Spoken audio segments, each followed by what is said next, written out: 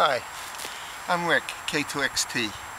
When you're installing radial wires along the top of the ground, you want to attach them at the end with something that's going to be safe for people who would walk in the area.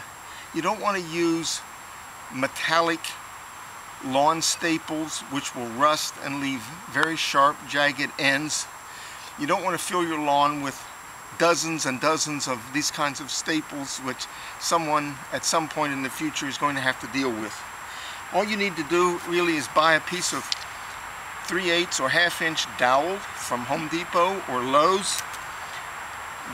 Cut them into 4-inch pieces. Drill a hole through the end that your wire can thread through. You can thread many of these if you need to over the whole length of the radial. And at the end, simply tie a knot to secure it, like this. Stretch the wire tight and simply pound it down into the ground.